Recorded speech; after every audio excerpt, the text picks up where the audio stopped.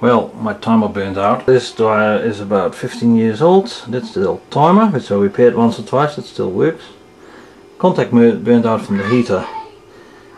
So I'm taking it apart, but spare parts you cannot get. They say rather buy a new one. So I made a fix and it works fine.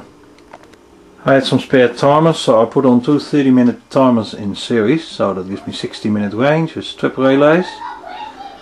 A cool down timer for the after cycle, it's cold air, and the main contactor. And a transformer, 12 volt transformer to give me 12 volts to switch the heating element off. So that's safety, so this 12 volt system.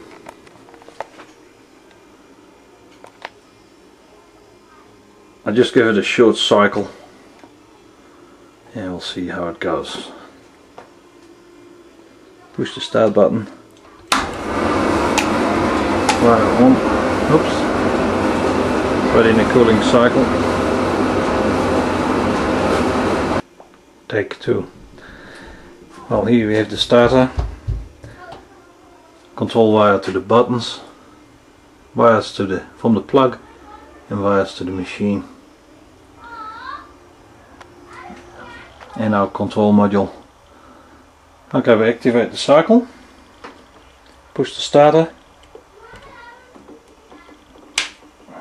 Activate the cycle, starter.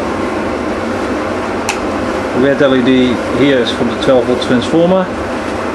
Timer 1 is on, timer 2 is running. Heating element is still on. Cooling element, cooling cycle, blue, and it runs for about 5 minutes. Main contactor switch.